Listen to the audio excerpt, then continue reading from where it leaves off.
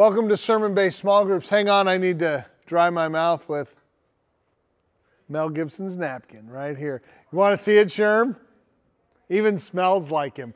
All right, it is. All right, so there it is, the real thing, Mel Gibson's napkin. All right, that's for you guys, a little special extra because you're in small groups. So today we talked about being rooted in Christ. What does a rooted life look like? It's a fruitful life. It's a life where you are not by great effort growing the fruits of the Spirit, but your life, because you're filled with the Spirit, obedient and rooted in Christ, you basically, what happens when the vine is connected to the branches bear fruit. We become fruitful when we're rooted in Christ. And today we talked about it and we understood that we are either going to be rooted in Christ, deeply rooted, very fruitful, or we're going to be like chaff. Remember, I used that onion skin and I showed you how like you blow on it, it goes away. That's what we're talking about. The difference between the rooted life in Christ and the life of chaff that chases everything in this culture is one that is either fruitful or it blows away. And that really is the heart of the message. What will you be rooted in? This culture, which easily moves around, or into the Word of God, the community of God in a small group like you're in right now. That's how we get rooted. That's how we're faithful, and how God helps us become fruitful in the lives we live. Our fruitfulness is for the benefit of the world around us. So grace and peace as you guys get ready to dive in and talk about this. So did you know roots have 4 main functions? It's kind of cool to learn. A little bit of science for you today. Erica looked it up. I'm not good with science. But she looked this up and researched it. First of all, roots, their 4 main functions. Number 1, to absorb water and nutrients. I think we all knew that. 2, you're good. Come on through, Neil. 2, the roots stabilize the tree and help it get anchored into the ground. I think we all knew that. 3, the roots store nutrients and food for the tree. I didn't know that. I didn't know that the roots stored nutrients. It's kind of like their own little root cellar.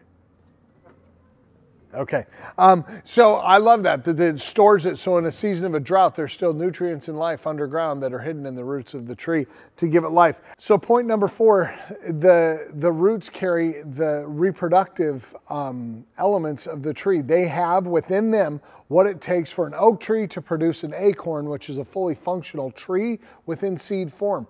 I never knew that's where the reproductive qualities of the tree would produce whatever the acorn needed to be fruitful. And I think that's really interesting for us.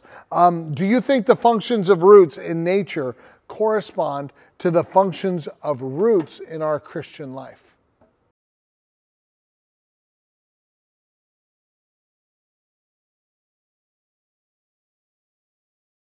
Question 2, and forgive me, I'm going to read this, it's pretty in-depth. When Paul wrote to the church in Colossae, he had a lot of things to straighten out with them.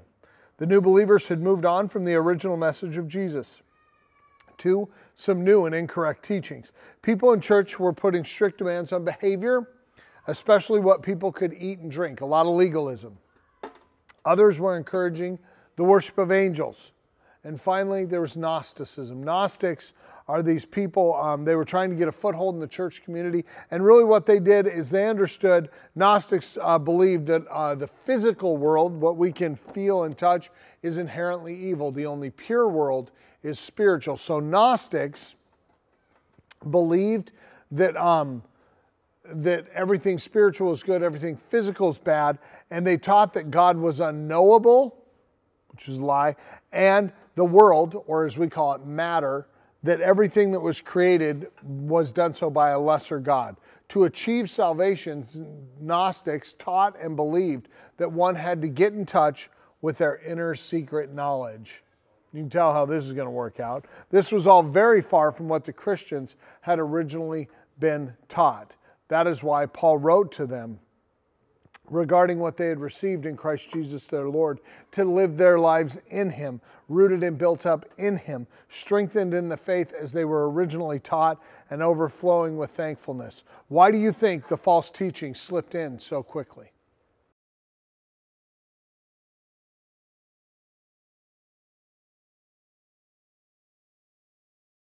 Question number 3, how can you personally live a life with some disciplines that root yourself in Christ.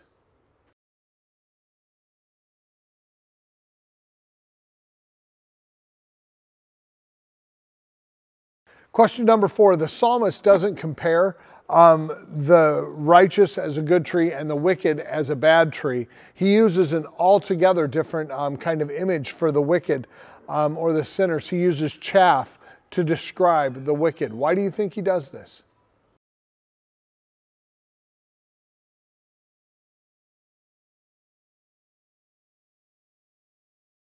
The psalmist talked about a tree producing fruit. What does this look like?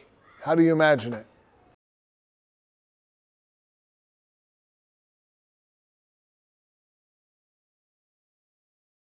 So how long can a tree that's been uprooted, like picture, picked up by the roots, how long can it be separated from its source of water before the roots and the tree dies?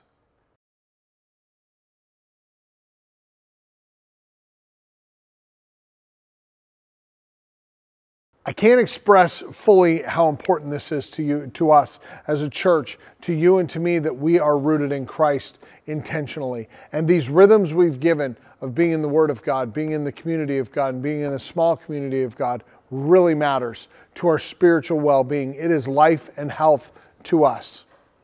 We believe that every member of the church is a spirit-filled, life-giving member of the body. They are part of what we should be connected to. And so we understand for this series, for this time, that what we're doing in these small groups, talking about Scripture, making guesses, leaning forward and seeing, really discerning what the Word's saying, is important for us to grow and to live fully into the image of God as He, or the image, the calling of God, as He has called us according to His purposes, not ours. So I'm excited for you, hoping you get rooted and connected to this community and living fruitfully for the benefit of the world around us, to see and know Him who died for them as well as for us. It's a great time in these small groups. I hope you enjoyed it, and I think I'm done. Have a great day.